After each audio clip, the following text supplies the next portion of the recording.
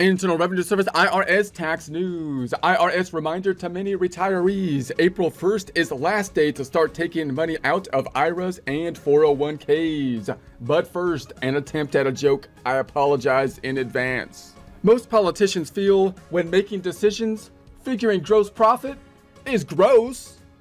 How dare you bring profits into this sacred discussion? But somebody really ought to do it, don't you think? The unnuanced discussion around things like climate change, for example, is counterproductive to the goal. It's like trying to help somebody who wants to reach the next closest galaxy by just giving them directions. How could we ever reach the Canis Major Dwarf Galaxy? Well, my good man, let me provide you with the directions. You just make a left at the sun and then go straight for 25,000 light years. You can't miss it. And it's like, okay, thank you, but not helpful. You see, traveling 25,000 light years is kind of a problem. At least if we want light years to continue representing how far light travels in a year. How do politicians solve the problem of global warming, or any problem for that matter?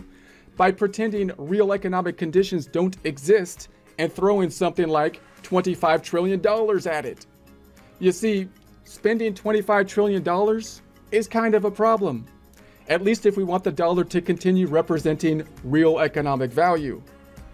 IR 2022-69, March 25th, 2022, Washington. The Internal Revenue Service today reminded retirees who turned 72 during the last half of 2021 that, in most cases, Friday, April 1st, 2022 is the last day to begin receiving payments from individual retirement arrangements, IRAs, 401ks, and similar workplace retirement plans. The payment called minimum distributions, RMDs, are normally made by the end of the year. So just a quick recap on how this all works here. We're talking about retirement types of plans, like an IRA, like a 401k. The 401ks are the types of retirement plans you might have. If you work as a W-2 employee, you might have like a 403b if you're a government employee or something like that. Or you might have, say, an IRA if you didn't get it through work. And all of those types of things are tax incentives to be saving for retirement, basically putting the money under, in essence, an umbrella under these retirement plans, where when you put the money in,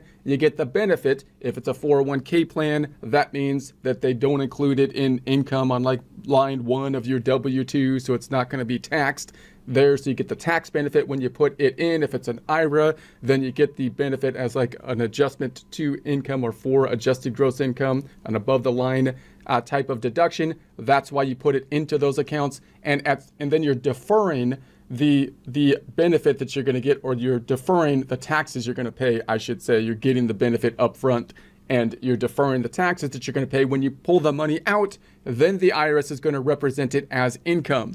Now, the IRS is going to say, well, you can't just keep it in there forever and indefinitely. We want you to pull it out at some point in time. So they're going to say, once you reach the age where you have to pull it out, we're going to make you pull it out, so that you're going to pull it out and then you're going to be paying the taxes on the items that you're pulling out. So that's why it's going to be a required minimum distribution. Now, just a quick note that when you're putting money into a retirement plan, you're really usually putting it into something, just normal investments like stocks and bonds.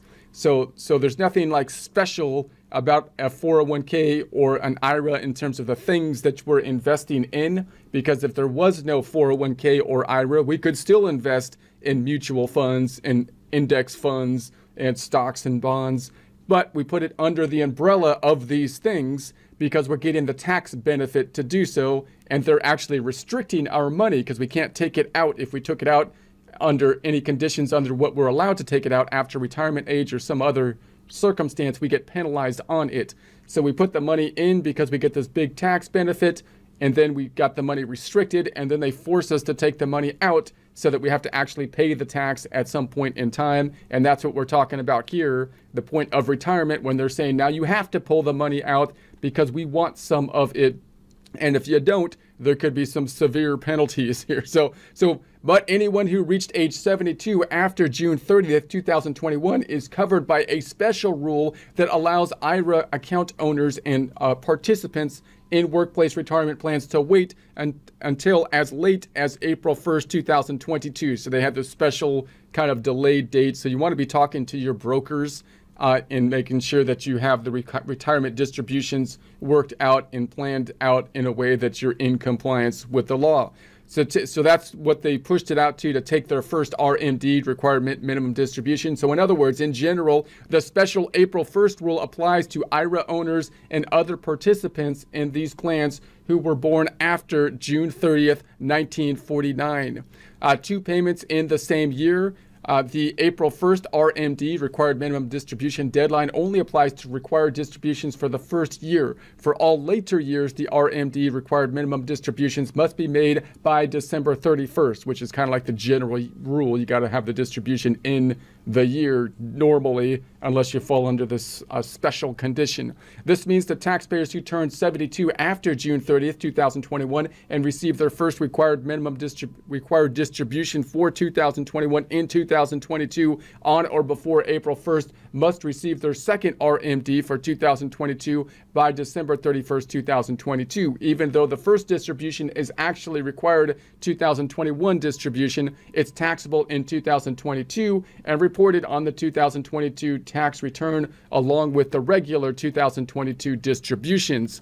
So now you've got this cutoff problem of when the distribution was made in terms of the year it's applied to and the year that you have to basically record it in income and be paying the taxes on it.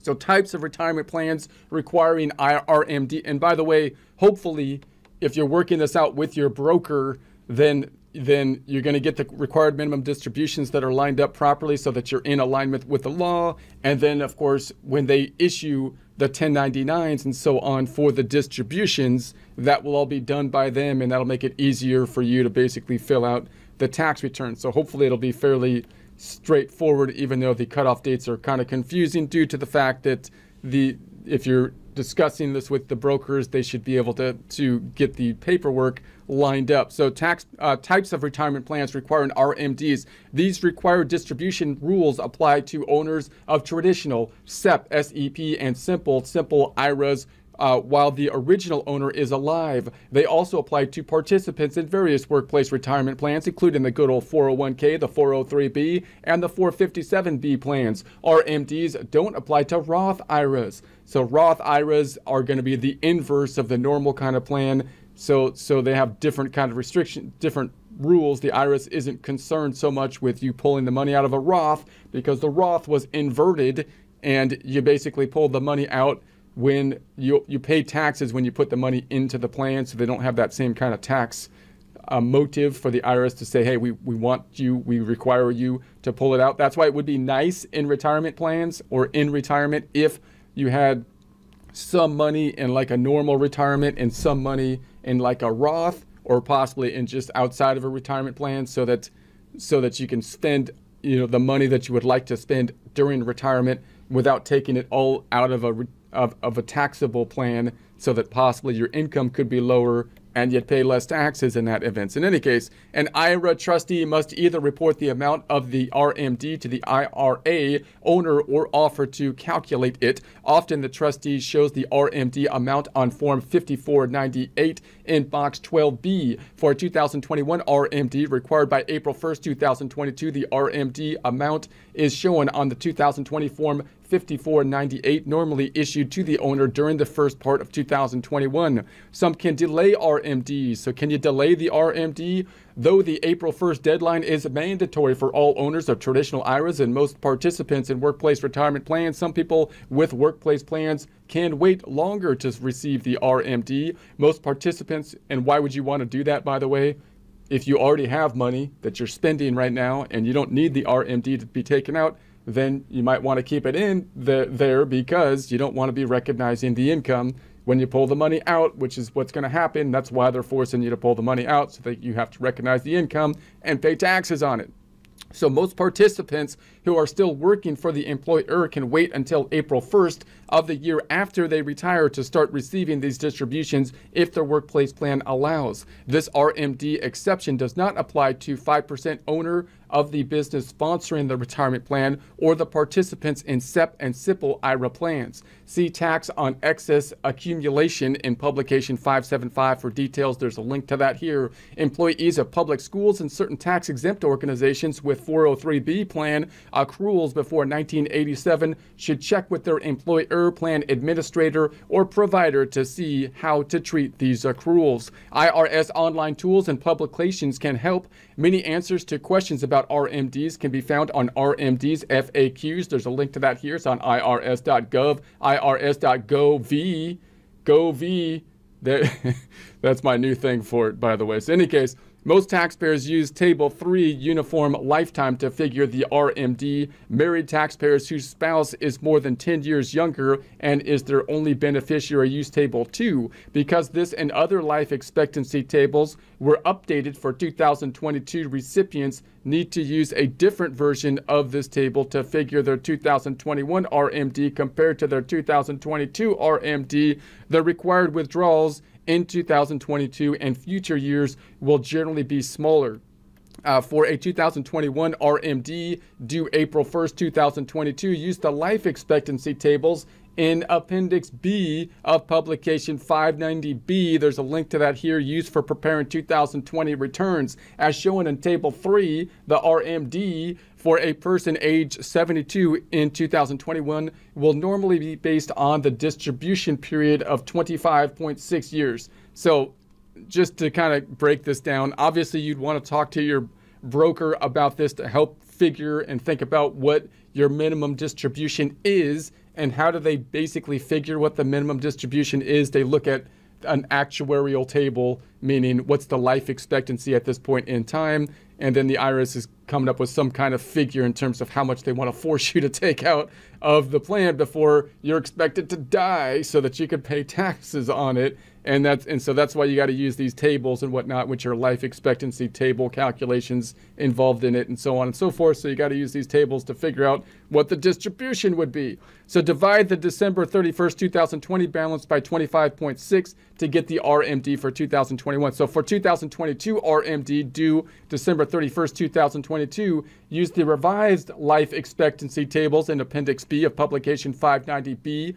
Used for preparing 2021 returns. As shown in the revised Table 3, the RMD for a person age 72 in 2022 will normally be based on a distribution period of 27.4 years.